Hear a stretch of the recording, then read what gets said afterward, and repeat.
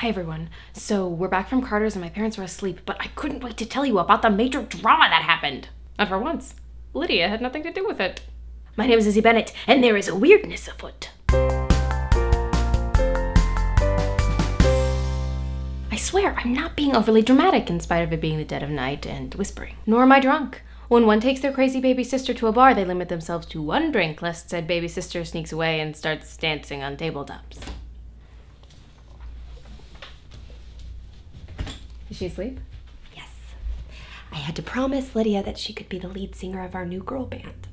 Is that wise? Lydia is uncanny about remembering promises when tipsy. I promised her she could be in it. I never promised we would form one. Can you imagine? Well, now they can. Oh, and we don't have to whisper anymore. Mom and Dad actually aren't home. What? Where are they? There was a note on the counter. Dad took Mom to dinner.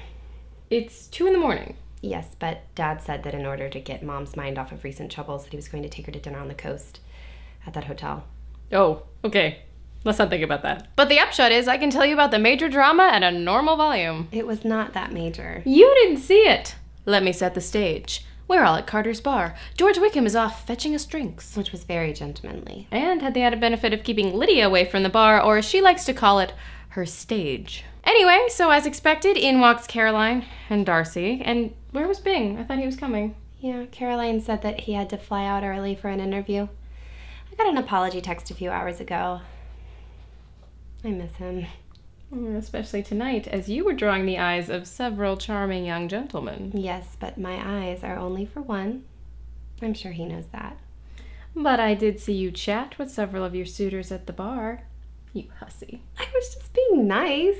And just as Jane, like clockwork, was being nice, Darcy was just as reliably being Darcy. Lizzie, if you're going to tell this, you need to tell it fairly. Such as? Such as?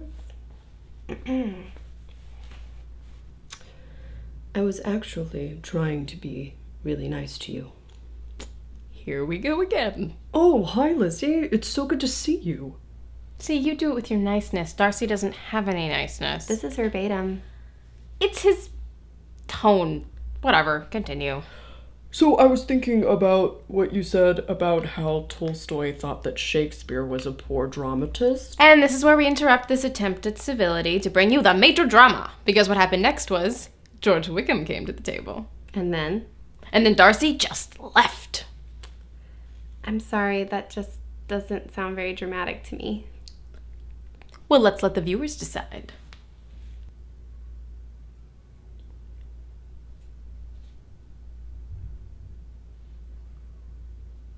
I'm sorry. I have to go. See, not that dramatic. Oh, come on. The tension. There's got to be a deep, dark backstory there. George and Darcy know each other, and what's more, they hate each other. Proof that George is an excellent judge of character. And when I asked George about it, he said they had a history. What kind of history? He wouldn't say. Okay, that's a little dramatic. Do you know if Bing knows George? Not that I'm aware of. He's never mentioned him. So, a history so shameful Darcy hasn't even confided in his best friend Bing. The secrets get deeper and darker. I'm sure there's a reasonable explanation for everything. What do you think it is? Maybe George has incriminating photos of Darcy. Maybe George has videos of Darcy in a boy band. Maybe someone's getting a little punchy. All right. Maybe I'm letting my imagination run wild. I just really want to know the story behind tonight's dramatic staring contest. Lizzie, don't be nosy. It's not nosy. It's investigative. They didn't call me Lizzie the Spy in middle school for nothing. Okay, Lizzie the Spy Bennet. Don't let it bother you. Okay. Good night. Good night. I'm totally gonna find out, and it's totally gonna be good.